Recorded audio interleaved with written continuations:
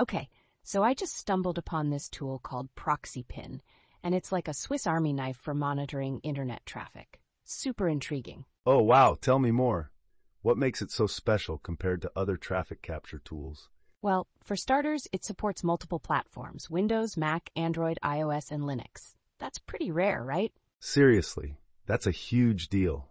It's like you can use it on any device without worrying about compatibility. Exactly. And I found out it even captures Flutter app traffic.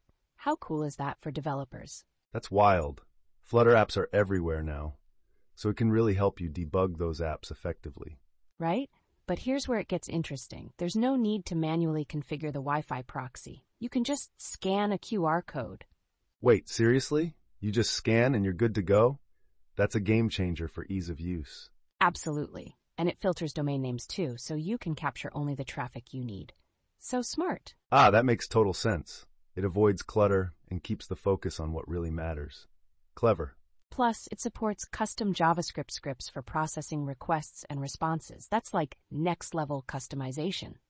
Oh, wow, I love that. It's like you can tailor it to fit your specific testing scenarios. Such a neat feature. And get this, it also allows request rewriting and blocking, like you can modify data on the fly. That gives me chills. The possibilities are endless for what you can test or simulate with that. Totally.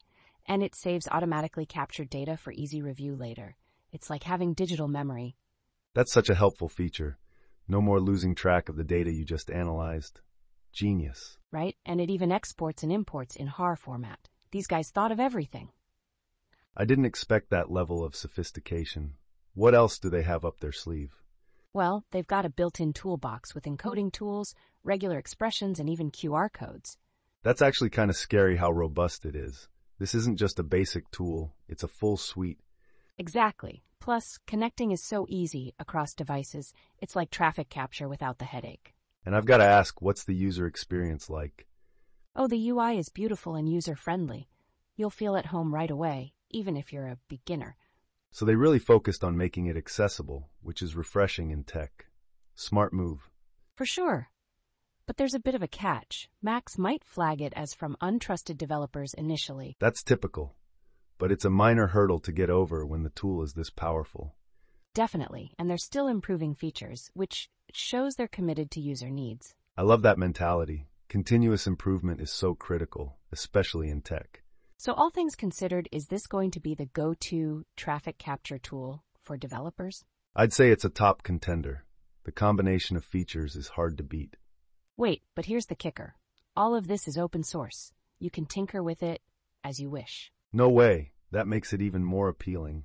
Users can customize it to their heart's content.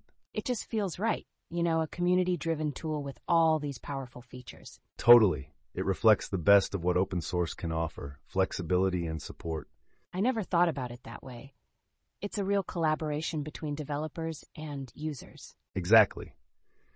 And it makes me wonder how many more innovative tools like this are out there. There's probably a treasure trove of hidden gems waiting to be discovered.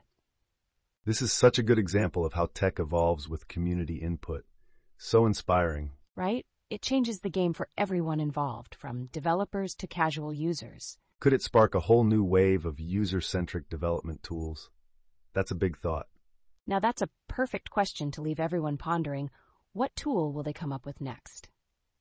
Exactly.